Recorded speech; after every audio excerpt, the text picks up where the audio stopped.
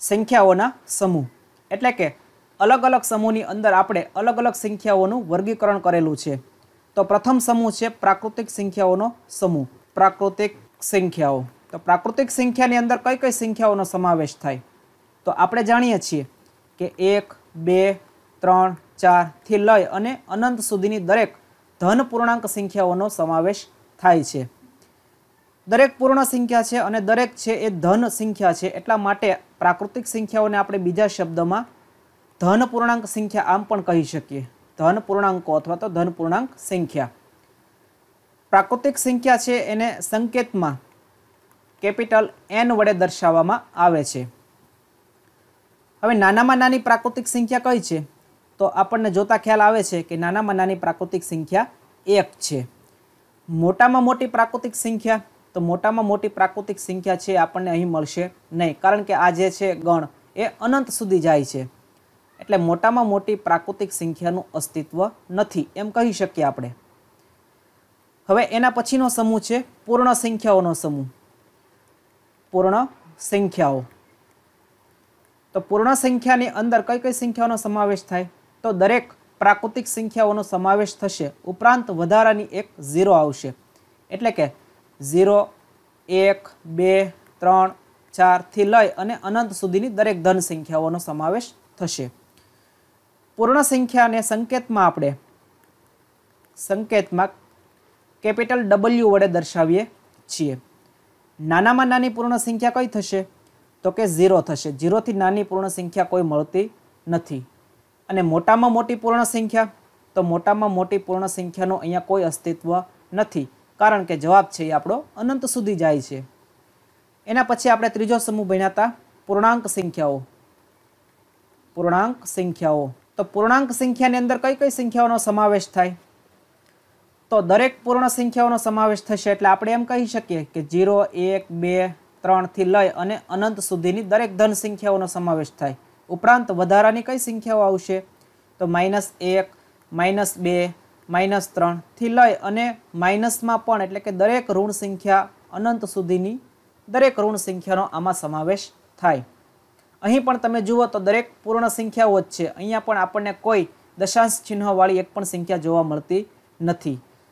પૂર્ણાંક સંખ્યાની અંદર નાનામાં નાની ઋણ પૂર્ણાંક સંખ્યા પૂછવામાં આવે તો એનું અસ્તિત્વ નથી, કારણ કે જવાબ છે એ તો કે ઋણની અંદર અનંત સુધી જાય છે. અને તેવી રીતે ધનમાં મોટામાં મોટી પૂર્ણાંક સંખ્યા કઈ? તો એનું પણ અહીંયા અસ્તિત્વ નથી. પૂર્ણાંક સંખ્યાઓને આપણે સંકેતમાં શેના વડે દર્શાવીએ? તો સંકેતમાં કેપિટલ Z વડે દર્શાવવામાં આવે છે. એના પછીનો આપણે ચોથો સમૂહ કયો જોયો તો? સમય સંખ્યાઓ. તો સમય સંખ્યાની અંદર કઈ કઈ સંખ્યાઓનો સમાવેશ થાય? તો સમય સંખ્યાની અંદર પૂર્ણાંક સંખ્યા દરેકનો સમાવેશ થશે, એટલે કે આખા Z નો સમાવેશ થઈ જશે. ઉપરાંત વધારાની કઈ સંખ્યાઓ આવે? તો કે P/Q, એટલે કે PQ સ્વરૂપની દરેક સંખ્યાનો અહીંયા સમાવેશ થાય છે. P અને Q છે એની કિંમત છે Z માંથી તમે કોઈ પણ લઈ શકો છો, પરંતુ Q બરાબર 1 આપણે 0 લઈ શકતા નથી, કારણ કે ગણિતની અંદર છેદ ક્યારેય 0 હોય નહીં. આની સિવાયની Z ની દરેક સંખ્યા અહીંયા આપણે લઈ શકીએ છીએ. આવી દરેક સંખ્યાનો સમાવેશ એ સમય સંખ્યાઓમાં થાય છે. હવે આપણે આમ જોઈએ તો સમય સંખ્યામાં કઈ સંખ્યાનો સમાવેશ થાય? તો સમય સંખ્યાની અંદર એવી દરેક સંખ્યાનો સમાવેશ થાય કે જેનો જવાબ એ શાંત હોય. શાંત એટલે શું? તો કે આ રીતે 0.35. હવે આનો જવાબ છે આગળ વધતો નથી, તો આ જવાબ છે કેવો છે? શાંત છે. દાખલા તરીકે કોઈ આવી સંખ્યા છે 1/2, એટલે કે 1 ને 2 વડે ભાગાકાર કરીએ, તો આપણે 1 ને 2 વડે ભાગાકાર કરીએ તો જવાબ શું આવશે? તો કે 0.5. હવે આ ભાગાકાર છે આગળ વધશે નહીં, કારણ કે અહીંયા આપણને શેષ કેટલી મળી જાય છે? 0. તો આ શાંત ભાગાકાર કહેવાય, કારણ કે અહીંયા આગળ વધતો નથી. તો શાંત ભાગાકાર થતો હોય તો એ દરેક સંખ્યા એટલે કે શાંત સંખ્યાઓ કહેવાય. અને જો જવાબ છે એ અનંત સુધી જતો હોય, એટલે કે અશાંત હોય, તો એવી પણ સંખ્યાઓ છે. દાખલા તરીકે 1 ને આપણે 3 વડે ભાગાકાર કરીએ, તો 1 ને જો આપણે 3 વડે ભાગાકાર કરીએ તો જવાબ શું આવશે? તો કે અહીંયા 0. તો 3 તેરીને 9, તો ફરીવાર આવશે 1, ફરીવાર 10 થશે, 3 તેરીને 9।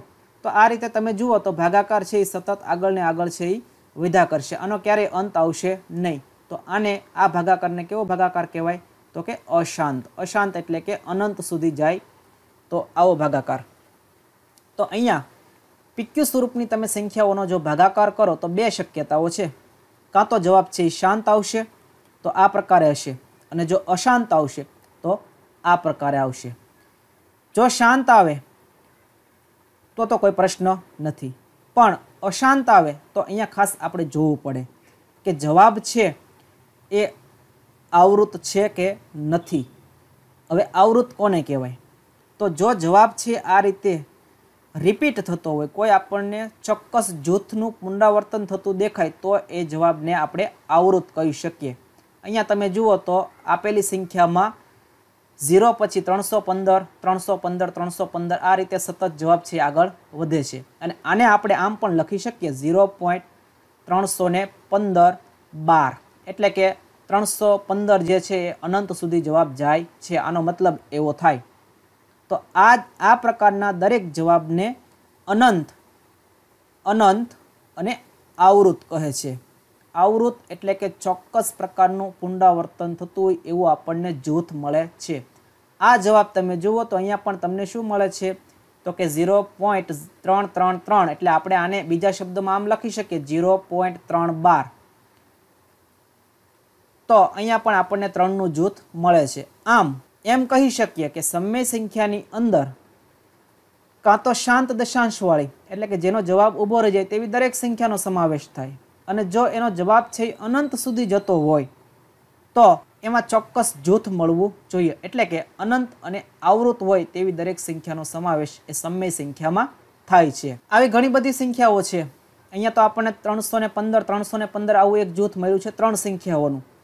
ઘણી બધી સંખ્યાઓ એવી છે કે જેની અંદર આપણને આના કરતાં મોટા પણ જૂથ મળતા હોય.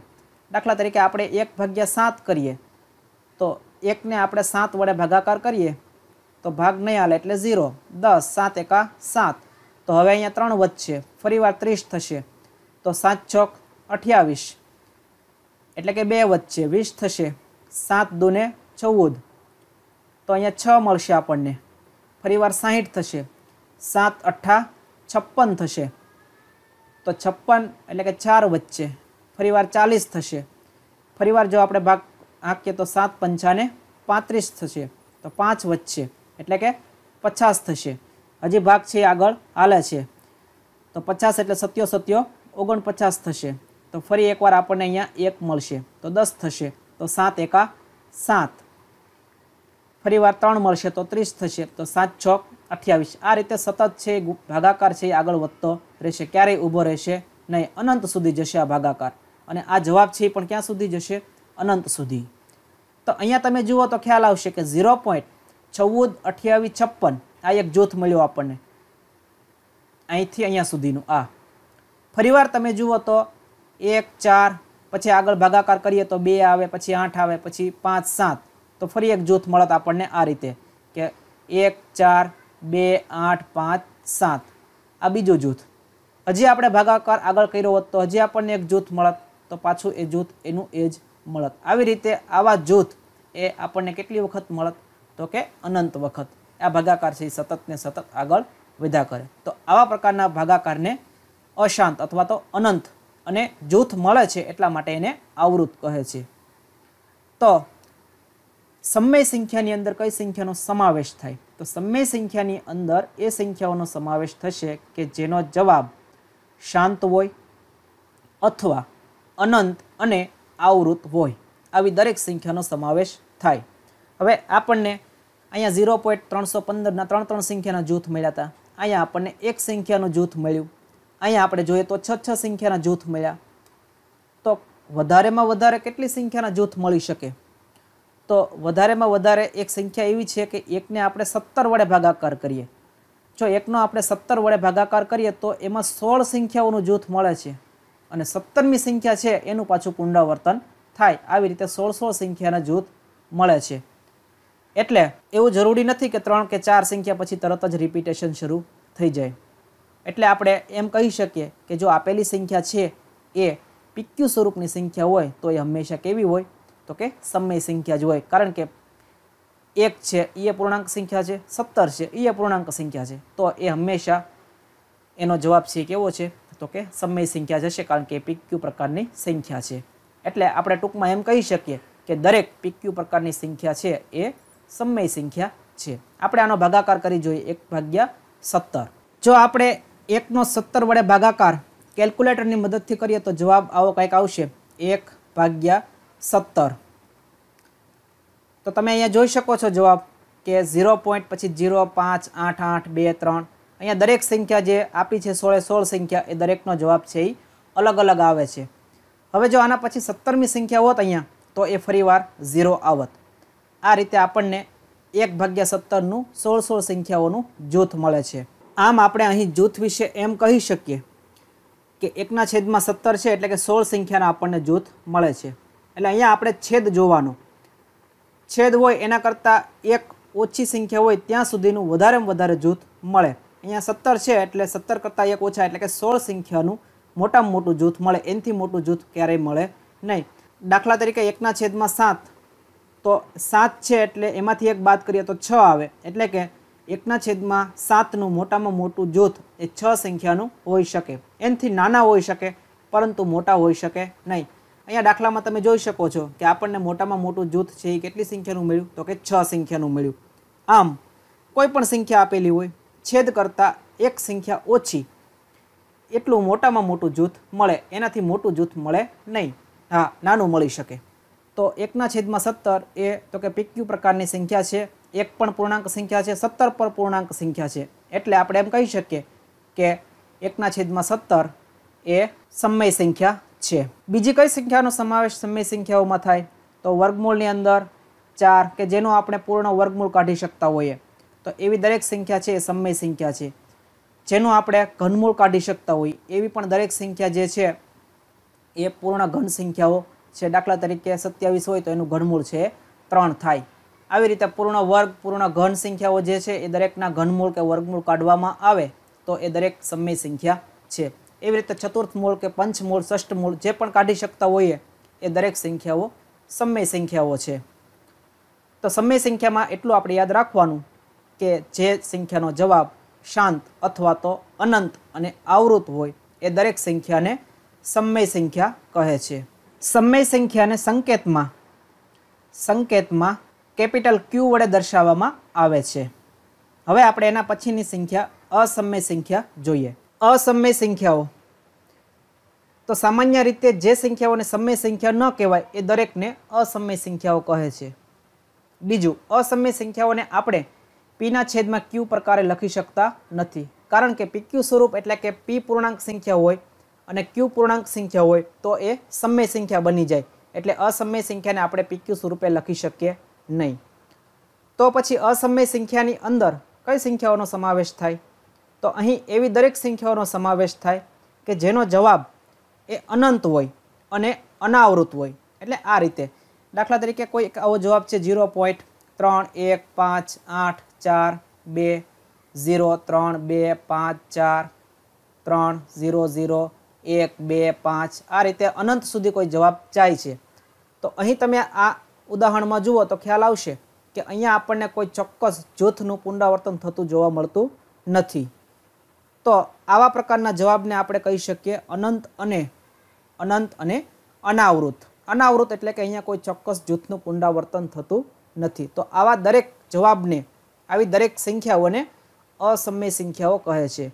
દાખલા તરીકે કોઈ આવું એક ઉદાહરણ છે 0.312564. આ રીતે કોઈ પણ સંખ્યા આપણે લખીએ પણ અહીંયા તમે જોશો તો એક પણ જૂથ છે એનું પુનરાવર્તન થતું જોવા મળતું નથી. તો આ પણ અનંત અને અનાવૃત છે, તો એ પણ અસમય સંખ્યા છે.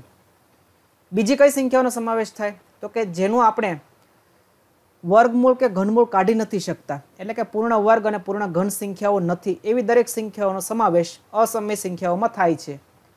ઉદાહરણ તરીકે વર્ગમૂળમાં 2 તો 2નું વર્ગમૂળ છે આપણે સામાન્ય રીતે કાઢી શકતા નથી. જો આપણે વર્ગમૂળ કાઢવું હોય તો કેલ્ક્યુલેટરની મદદથી વર્ગમૂળ કાઢી શકીએ. તો આનો સમાવેશ છે એ અસમય સંખ્યામાં થશે. જો આપણે કેલ્ક્યુલેટરની મદદથી આનો જવાબ જોઈએ તો એ પણ જવાબ કેવો આવશે તો કે અનંત અને અનાવૃત આવશે. આપણે જરાક ચેક કરી લઈએ એને. તો અહીંયા તમે જોઈ શકો છો કેલ્ક્યુલેટરની અંદર આપણે વર્ગમૂળમાં 2 સંખ્યા લઈએ અને આપણે એનો જવાબ જોઈએ તો જવાબ આવે છે 1.41, 42, 13, 56, 23, 73, 095. એટલે અહીંયા તમને કોઈ પણ જૂથનું પુનરાવર્તન થતું જોવા મળતું નથી. આમ એવી સંખ્યાઓ કે જેનું આપણે પૂર્ણ વર્ગમૂળ કે પૂર્ણ ઘનમૂળ નથી કાઢતા એ દરેકનો જવાબ આવા પ્રકારનો જ આવશે. એટલે કે કોઈ ચોક્કસ જૂથનું પુનરાવર્તન થશે નહીં. તો તેને અસમય સંખ્યા કહે છે. તો આવા તો અસંખ્ય ઉદાહરણો છે. દાખલા તરીકે વર્ગમૂળમાં 3, વર્ગમૂળમાં 7, વર્ગમૂળમાં 5. આમાંથી કોઈનું પણ આપણે વર્ગમૂળ છે કેલ્ક્યુલેટર વગર કાઢી શકતા નથી. તો આ દરેક એ અસમય સંખ્યા છે. એવી રીતે આપણે ઘનમૂળમાં પણ જોઈએ તો ઘનમૂળમાં તો કે ઘનમૂળની અંદર 2, ઘનમૂળમાં 7. તો આના પણ ઘનમૂળ આપણે કાઢી શકતા નથી. તો એ પણ સંખ્યાઓ દરેક અસમય છે. આમ જેના ચતુર્થ મૂળ, પંચમૂળ આપણે ન કાઢી શકીએ તો એ દરેક સંખ્યાઓનો સમાવેશ અસમય સંખ્યાઓમાં થાય છે. ટૂંકમાં એટલું યાદ રાખવાનું કે એવી દરેક સંખ્યાઓ કે જેનો જવાબ એ અનંત અને અનાવૃત હોય એ દરેકનો સમાવેશ છે એ અસમયમાં થાય છે. અસમય સંખ્યામાં સૌથી વધારે પૂછાતો પ્રશ્ન હોય તો એ છે પાઈ.